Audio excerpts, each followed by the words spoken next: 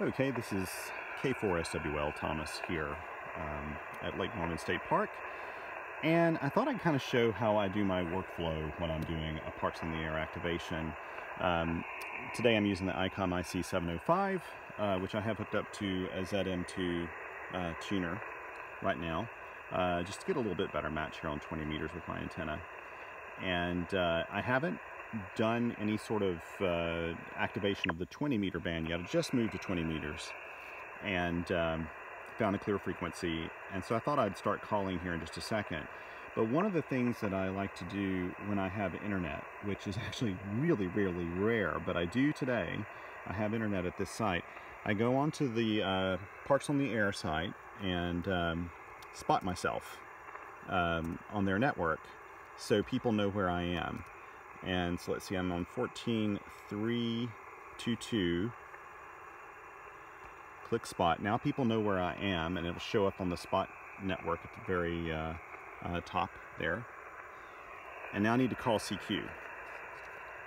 CQ POTA, this is Kilo 4, Sugar Whiskey Lima calling CQ for Parks on the Air.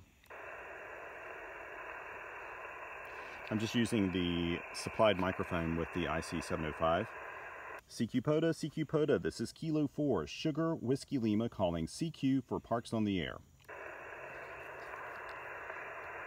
Now when I do park activations, especially in phone or single sideband, I like to use voice memory keyers, and this is where the Icom 705 just has a lot of power, because it has 8 total memories that you can set for voice memory keying. So now I've got programmed into T1, I press that, and it's actually doing my CQ call. You can't hear it because I have the monitor turned down, but it's calling CQ for me just by pressing T1.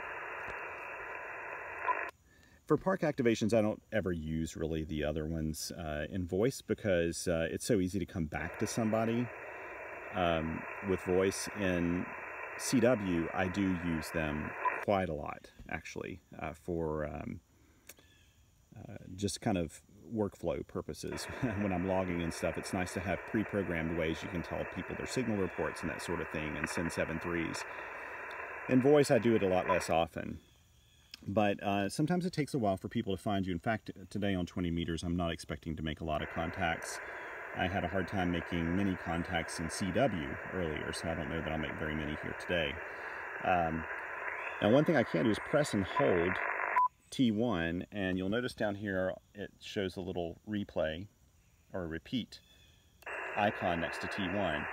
It'll continue calling CQ for me now, over and over and over again, until someone calls back. And when they do call back in the break, I press the mic key, the PTT key, and it'll automatically stop the recording. And this is just so nice. I mean, when you're doing a park activation, you end up calling CQ a whole bunch. And it's nice to be able to free up your hands and even do things like, you know, eat your lunch or dinner or whatever, make a cup of coffee, whatever it is you want to do in the field. You can do that when you've got a voice memory keyer working on your behalf here.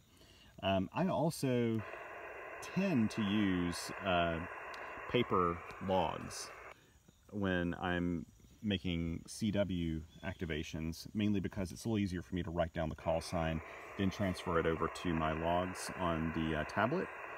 And I like using my tablet when I can. I don't always do it. If I'm hiking in somewhere and I want to keep everything very lightweight, I don't bother doing it. I just take a notepad with me and then transfer it a little bit later to send in the logs to the POTA group.